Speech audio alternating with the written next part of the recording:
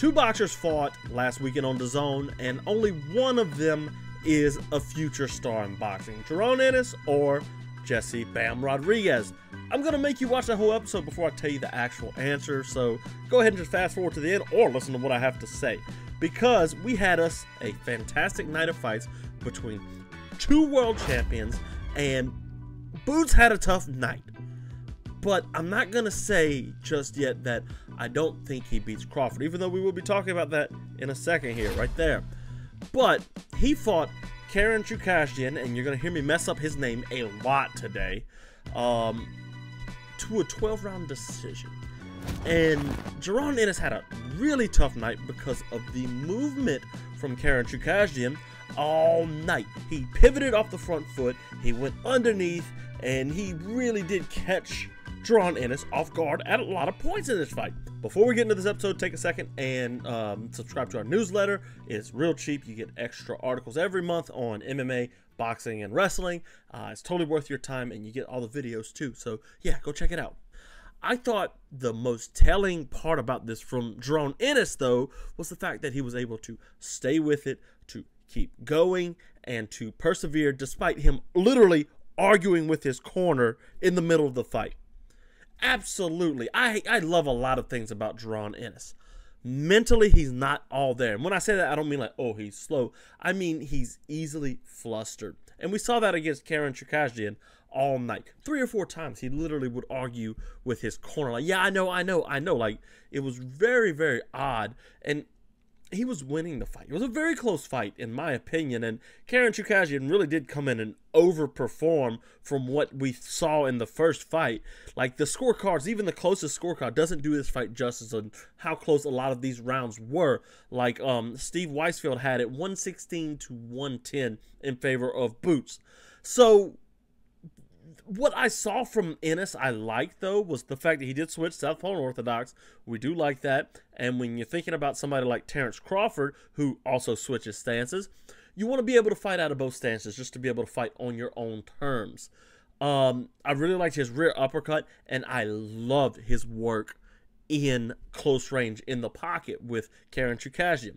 So he did manage to get caught a couple times with some left hooks, and all credit in the world to Karen Chukhadzhian because those were really heavy left hooks, and he really did find those. But eventually, Jaron Ennis did manage to feel that out. Now, in the pocket, he knew he had the power advantage, probably by about a factor of 2 to 1. I don't know what scientific terms I'm using that for, or using for those guys. I'm just making up numbers off the top of my dome here. But he had the heavy power advantage, and we saw he would hurt Karen Chukhadzhian at times. But his clinch work, where he would come with the rear uppercut, he would come over the top and just pound him. It was absolutely fantastic. I loved everything I saw from the pocket work from Jaron Ennis. Now, I didn't like how flustered he got, like I mentioned, and I did not like how much Karen Chukhadzhian landed on him. I thought, you know, if he's fighting a Terence Crawford, as a matter of fact, you know what? Let's get into it. Jaron Ennis versus Terence Crawford. I thought what I saw from Karen Chukhadzhian here, a guy who's very mobile, not quite as much power, but he's got a lot of speed, and he's a smart fighter. He's Ukrainian. He's one of the Ukrainian guys. You know he's got a lot going for him. And he brought a really good game plan to this rematch with Jaron Ennis. Because let's be honest, when this fight was like booked, we were like, why are we running this back? Karen Chukhadzhian showed that, hey, I'm a good boxer, and that's a good division he's in.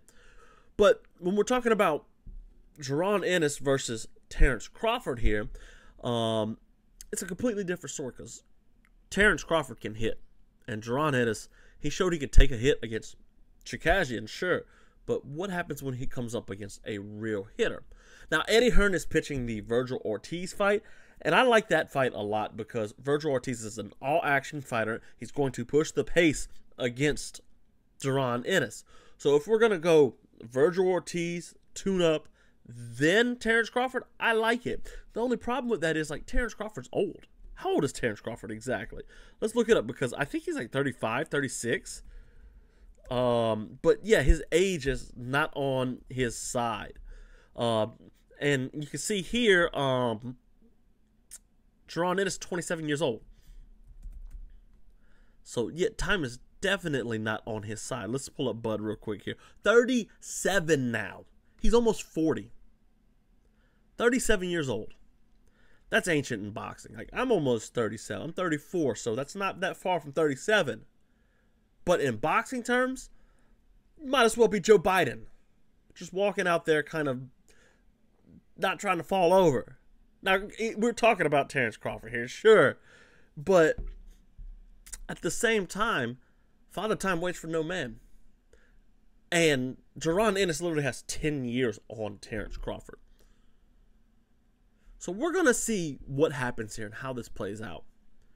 Because if Jaron Ennis can go out there and dominate Virgil Ortiz, no small task, and that deserves a whole discussion in its own right.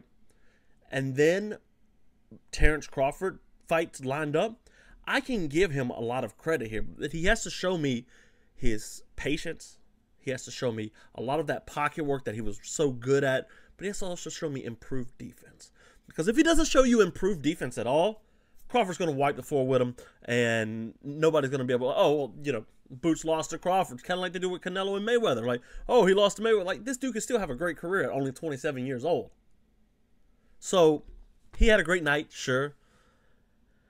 I still don't know how I feel about him. I used to say, like, you could go back to my past episode, oh, Terence Crawford destroys him.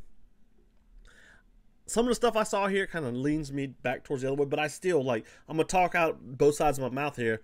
It was promising performance despite all the damage taken from Jaron Ennis, but also I don't think he stands a chance against Crawford right now. That said, give it 2 years. Crawford's 39. He's not retired. Canelo might have beat him up or something, and you got yourself a real good chance. Jesse Rodriguez, boom, is the man. He had himself a third-round knockout. I mean, it just was a landslide. He fought Pedro Guevara, another name I'm going to mess up, for the WBC Super Flyweight Championship. 3 rounds is all it took, Jesse Rodriguez. So how much can we talk about 3 rounds? Not much. But I will go ahead and tease what I talked about at the beginning of the video. I do think Jesse Rodriguez is the future of boxing. He has all of the intangibles. He's infectious. He's smart. He fights well. He's got the Mexican style. He is just a brilliant, magnificent, fantastic, all good, very good day boxer. I can't get enough of Jesse Rodriguez. And I've been, like, telling everybody I know, like, hey, you got to watch Jesse Rodriguez. My buddy Josh at work, I'm like, hey, dude, you got to go watch Bam, because Bam can fight. And he's like, I'm going to check it out. I'm going to check it out. I don't think Josh checked out Bam. Josh, I know you're watching. Go watch Bam fight. He's special, man. Jesse Rodriguez is absolutely special. He just dominated Pedro Guevara, and he cut the ring off magnificently. He likes to square up and fight, but he also moves laterally as he's squared up very well. And as a southpaw, he's squared up, but he's putting Guevara's lead leg between his legs. You can't go nowhere. And now you're in the corner, you are squared up on, and Jesse Rodriguez can go to town on you. And that's what he did. He went to town. 3rd round knockout. This dude really is the man. I'm putting him as a fighter that is going to be undefeated for a very long time. Let's go real quick over to the web and see what else is in his division, because, man, the dude was 42-4 he fought. Rodriguez is only 24 years old, guys. 24. The best fighter in his division is super flyweight. Fernando Martinez. Estrada's the one everybody wants to see. Chocolatito's another one. But you got Ioka right here. That's another fight that people are sleeping on. Kosei Tanaka is another decent fight. He just beat Guevara. Andrew Maloney could be somebody we see him fight in the future, sure. But, man, can you imagine Mexico versus Japan? I can, and I think that is just magnificent. I can't, I come on here every time Jesse Rodriguez fights. I'm like, he's so good, guys. He's so good. And I feel like I'm saying the same thing because he's doing the same thing every fight, dominating each and every time. Is he a pound for pound fighter? I say yes. Now we're going to talk about this for a second here. I can't pull up Ring Magazine's ratings anymore because Turkey Al-Ashisha just bought it and they're redoing the website. But let's see, ESPN. Let's do that. ESPN pound for pound rankings, huh? Let's go over to the web right here. Usyk rises to the top. Let's see. This'll do. This'll do for us on ESPN. Who they got? Usyk, Crawford, in a way. We can't argue with that. Oh, this is an old list because now we need Beterbiev at number 4. Canelo, Tank shouldn't be in there. Shakur shouldn't be in there. They got Bam at 9. So they got Bam at 9. So if he goes out there and beats Estrada, if he beats Chocolatito, who's a little bit past his prime, yeah, sure. But if he goes out there and beats these guys, there's no way you can say Jesse Rodriguez is not a pound-for-pound fighter. Just because he's 115, you don't like the smaller guys, go watch him fight. Everybody was so hyped on Vasily Lomachenko a few years ago because of what Lomachenko did with his footwork and how offensive he was. That's what Jesse Rodriguez brings to the table. He's literally reincarnated Roberto Duran. Like, what's not to like about him? He's that good. He's so much fun to watch. He is beating all of the guys he needs to beat. He doesn't shy away from a challenge. So yes, Jesse Rodriguez is a pound-for-pound fighter. No ifs, ands, or buts about it. While I think right now Terence Crawford, just circling back, Terence Crawford would put a whopping on Jaron Ennis, and Jesse Rodriguez puts a whopping on pretty much everybody he fights, right? None of them put whoppings quite on like Jack Dempsey used to do because they don't have the same rules anymore. This film study of Jack Dempsey, we talk about his fight with Jess Willard and how he absolutely just mauled a man and didn't let him get up before he was on top of him again. Great fight. You need to go watch this tape study.